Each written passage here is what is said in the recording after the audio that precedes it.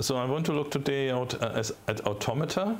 I was teaching a Python module, but this has stopped, and I teach a module on formal languages and automata theory, which is theoretical computer science. This is like state machines and things like that? Yeah, finite state machines, yeah, and regular expressions. But today I think we just look at deterministic finite automata. But I don't want to give up this Python thing altogether. So what I'm going to do is we're going to implement automata in Python. What is a language? Well, it's a set of words, I suppose, is it? Yeah, the language is a set of words. That's very good. Well done. What is a word? Set of characters? No, it's a sequence of characters. A sequence of symbols, actually. A sequence of symbols. And actually, this is the same as a list. It's a list of symbols. What's a symbol? Something to do with an alphabet? Yeah, it's an element of an alphabet. And we usually use a big letter sigma for the alphabet. It's a finite set of symbols. And often, when we do theory, we often have very small alphabets, one symbol or two symbols. But yeah, that's very good for examples. So let's start with an alphabet. That's sigma. You see, if you do some math, we need to have some Greek letters. That already shows then some math is coming. And let's just say we have A and B, our symbols. And our language is a set of words, and it's all the words, so let me write L, are all the words where A's come before B's. So very simple language. Okay, so that's some example. So let's say AA, is this okay? Yeah. Okay. A, B, B, B. A is definitely before B's. Okay. What about BA? Well, no. No. Okay. And what about A, B, A? No, that can't be. No. And what about epsilon? Epsilon is the empty word. Oh, okay. Yeah? So that's okay though. That's okay. Yes. Okay. So let's now build an automaton. So I'm talking today about DFA, which is short for Deterministic Finite Automaton. So we'll see in other types of automata, so for example the NFAs, the non-deterministic ones, and we also see regular expressions which are related to the same class of languages, which are called the regular languages. But today, look at the simplest case of an automaton, a DFA. And what's a DFA? So we have a finite set of states. Then we have transitions between states which are labeled by the symbols. We have some initial states. We have one initial state, and then we have some final states. So I start with a state called 0, and since this is a start state, I draw an arrow. That's where I start. It's like a very simple game, right? But it's also a final state, because if you've seen it, the empty word is in the language. So let me do a double circle to say that this is like a goal, you know, final state. Now if we see an A, we stay in this state, yeah, because we have just seen A's. If we see a B, we go into a new state, 1, which also is a final state. We have seen some E's and one B, so let me turn this into a final state. I may see more B's, that's fine.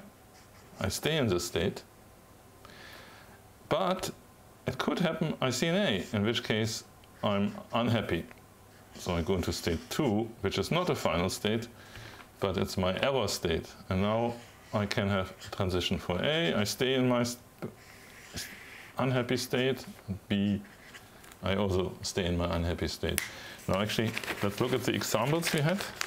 So how does this work? So AA, so we start here. I can do it with a finger. Once we go to the non-deterministic one, I need several fingers, and I think I'm going to do this with markers. But I'm here, I see an A, I stay here, I continue, I go back here, A, and now I'm finished. I read my AA, and I'm in a final state. Automata says yes. Now AA, B, B, what is this? A, now I have a B, another B, another B. I'm in a final state, I'm happy. Now BA, what happens? I start here, B, I go there, A, I go there, and I'm finished and I'm not in a final state. So I've lost. Okay? And now let's try this one. A, B, A. Bad state. And this one, the empty word, I start, I'm already done. I'm in an empty state. Okay? So the language of this automaton is exactly what I wanted to describe. The words where the A's come before B's. So here we are in Python in the spider, and I want to define a class of DFAs, and I do the usual boilerplate. So I define an init method which says, okay, what is a DFA? We have to have a set of states. So I'm going to use the set type of Python. There is a set of symbols, which is called sigma. I don't know how to do Greek letters in Python. I think it's possible, but I haven't yet figured it out.